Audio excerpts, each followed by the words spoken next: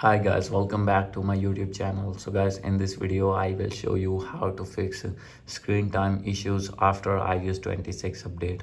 So guys, if you're using iPhone or iPad or other iOS device and you have updated your device to iOS 26, and after doing update you will see that screen time is not working or have others issue on your screen time. So in this tutorial I will show you that how can you fix all these problems related screen times. So let's get started without wasting any time.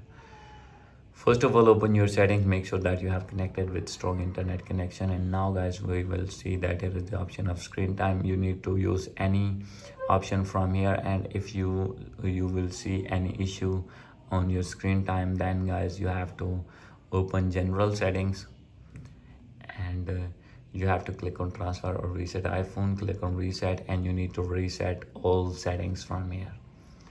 And after this, if still not fix your problem, then you need to open Apple Sport app, select your iPhone gadget, click on more, and here you need to find screen time. As you will see, open this.